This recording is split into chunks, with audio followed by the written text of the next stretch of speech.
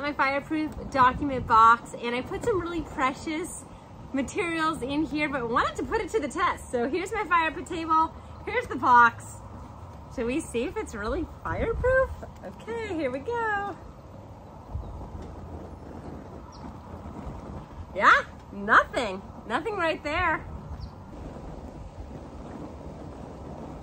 Now the other thing it said is that it's waterproof. So let's see.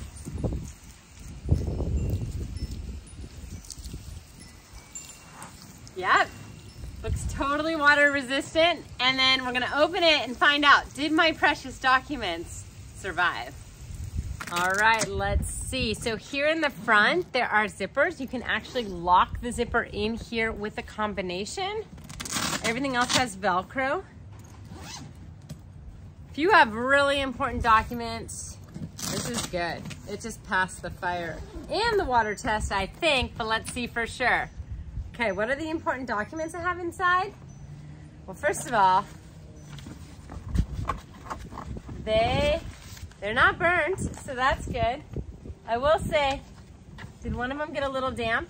Yeah, there's like a tiny, oh no, it didn't get damp. Nope, no water damage. No water damage. It looked like it might have gotten damp, but it didn't. And then there's also up here some pockets, some mesh pockets. Okay, this one looks like it got a tiny bit of water. So if you have anything that is maybe not gonna be good in the water, don't put it up here in this area, because that did get a little bit of water. What are my important documents? This is my daughter's artwork from daycare yesterday. Look at that.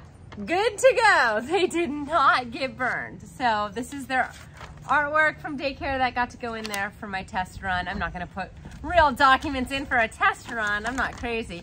But it did pass the test. Nothing got burned. Only a little tiny bit of water damage right there in the corner. And that was one that was up here, and I was spraying it directly on top. So maybe don't put it up at the very tippy top, but otherwise works great.